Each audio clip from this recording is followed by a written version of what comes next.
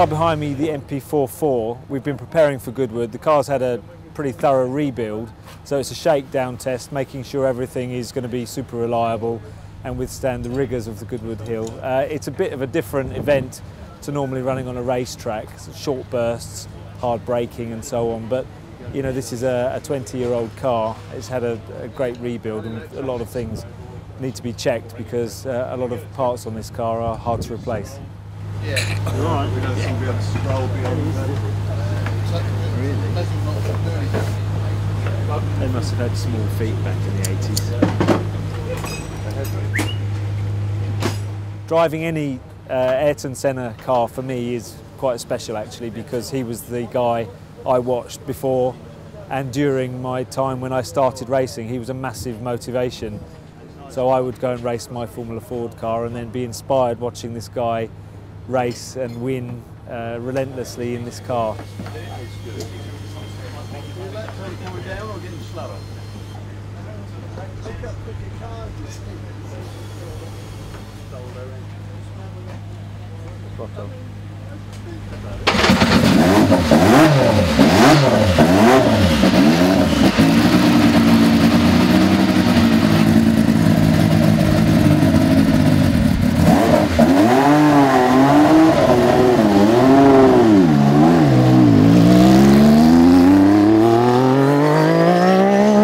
Always interesting to be at Goodwood. It's always a great event, full of enthusiasm from everybody, the drivers, the crews running the cars, but also the spectators.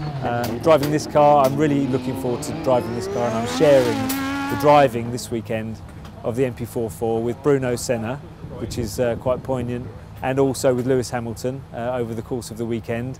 And the MP4-23 I'm really looking forward to as well.